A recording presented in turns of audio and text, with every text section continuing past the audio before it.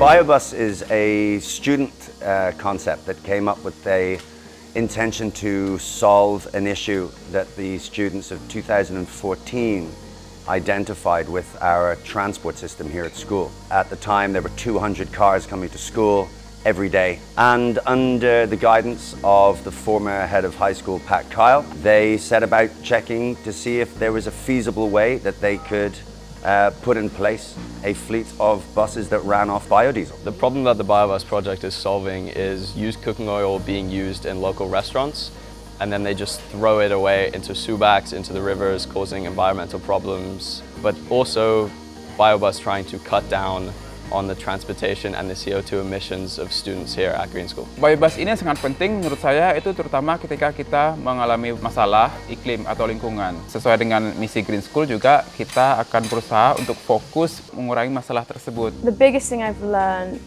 is how much oil restaurants use. Like, it's incredible. And that they just throw it away and put it into the subaks. So I think it's really interesting that, like, something that's worthless to some people are like treasures to others. The Biobus is a beautiful example of the real pedagogy, and that the R is relationships. So having a wonderful solution inside our bamboo gates doesn't mean much if we're not connecting it to the world outside of that.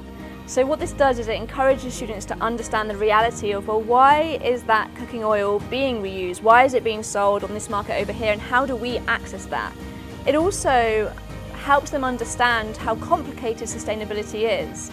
And we've just experienced that throughout COVID, is that when we had these people that we always went to and got oil from, they shut down.